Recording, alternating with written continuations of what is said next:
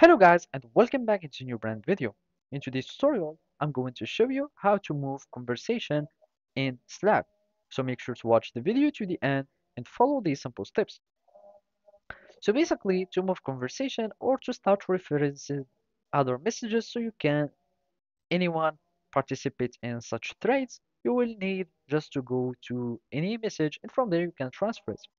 So let's suppose that we want like to move this conversation, which is, for example, in the project, and for example, this one. And as you can see, there is like conversation, and those are some replies, etc.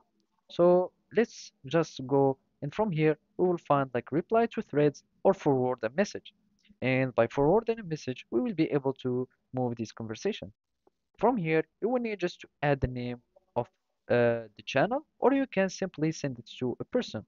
So let's just choose this one, and I'm going to forward. And as you can see, now I will be able to start like viewing the message or participating in it directly, and it will reference me or it will direct me to the source message.